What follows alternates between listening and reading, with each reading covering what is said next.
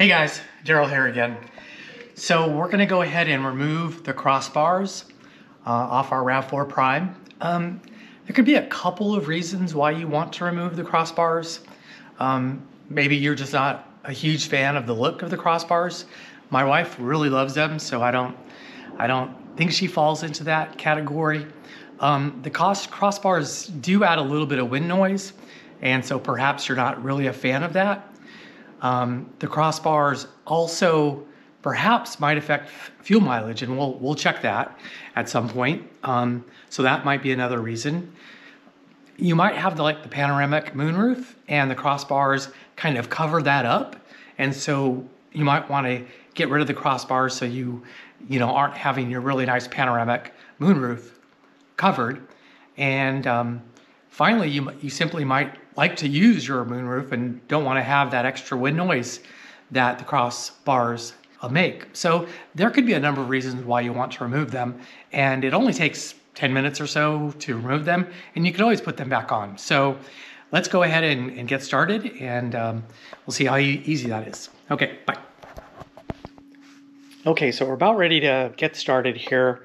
Hopefully, if you did the install yourself, you probably don't need this help, but because you install it yourself, and taking it off is easier than installing it. But it could be the case that the dealer just had it installed and you just got kind of like this packet of stuff. So what you're gonna look for in this packet of stuff is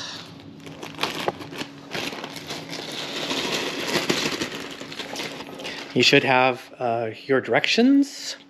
You'll have your roof rail cover plates. It's really important that you still have these. That will go over to the top of the roof rails and make it look nice and clean. You'll have the little torque wrench, although you don't really need this to uninstall. And you have the key, which is really important, so to open up crossbar covers, whatever they're called. And yeah, usually you'll have two of those. And so those are the pieces of things that you need. Mostly important, these things are what you really need. I guess you need the key, but you could probably take it off without the key too. Okay, let's get started. Hey guys, okay, so the first thing that we're gonna do is using our key here, we're gonna unlock all of the locks on the cover.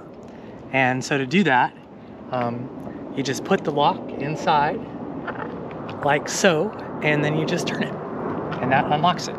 So it's really easy.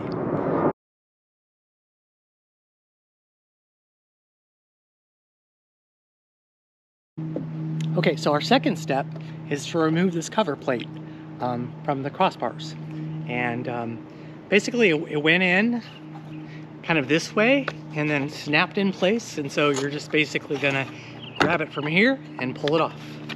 Real simple, just pull it right off. And so I'm gonna do the other three. I'll be back in a second. Okay guys, for the next step, we're going to use, now you could use the, I guess the torque wrench that they kind of supplied to you, but I'm gonna go ahead and just use the socket wrench. It's 13 millimeter to remove the bolts, and we have 4 bolts to remove, and it should just take a second. So that's the bolt that we need to remove right there, and let's get to it.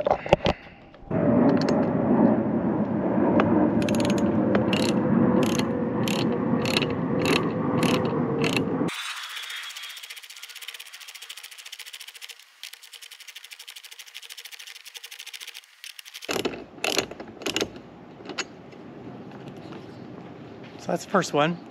Those of you that have power tools, you'll find this piece a lot easier. So I'm gonna go ahead and do the other 3, and I'll be back with you in just a second. Okay, so the next part of this is just basically to remove the crossbars. So carefully pull it out. Make sure you don't scratch anything as you're doing that. Okay, and the last little piece of this is basically to install the roof rail cover plates back on top of the roof rail holes. And so if you notice the roof rails on the back of them, first of all you'll notice that it's kind of notched, so you can see at its notch there. And also, you will notice that on the back of it, it has where it is. So if you see, that one says right hand rear. So this is going to go on the right hand side of the car in the rear. So it's important that you look at each of these cover plates to know where it goes to. So we now know this is on the right hand side of the car and it's in the rear. So I will admit I was a little confused when I installed these cover plates back, because it wasn't clear to me how they were oriented.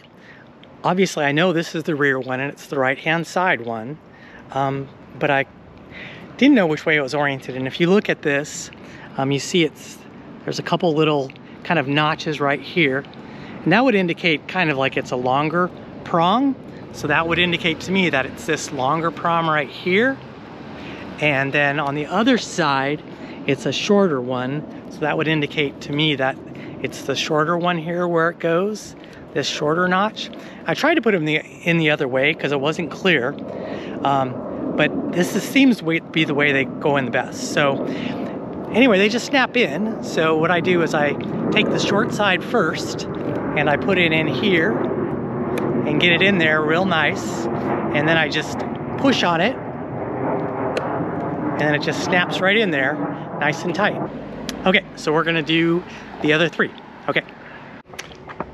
All right, so that finishes it. We're all done, and returned it back to stock. And if you ever want to install them again, it takes a little longer. I would say that took me about 10-12 minutes or so. Probably takes you about 15-20 minutes to install them. And that's pretty much it. So I hope you liked it. Okay, bye.